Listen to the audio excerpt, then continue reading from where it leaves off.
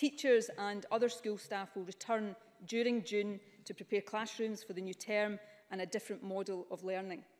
During June and over the summer, an increased number of children will have access to critical childcare, such as has been provided for the children of key workers during lockdown.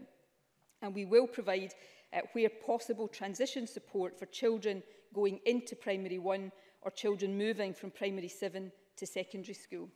From the 11th of August, all schools will reopen. However, to allow appropriate physical distancing, children will return to a blended model of part-time in school and part-time at home learning. Childminders can reopen during phase 1, and over the summer, all early years childcare providers will reopen subject to necessary health measures. Capacity will be prioritised for children of key workers, early learning and childcare entitlement, and children in need. And the Care Inspectorate will provide further guidance in due course.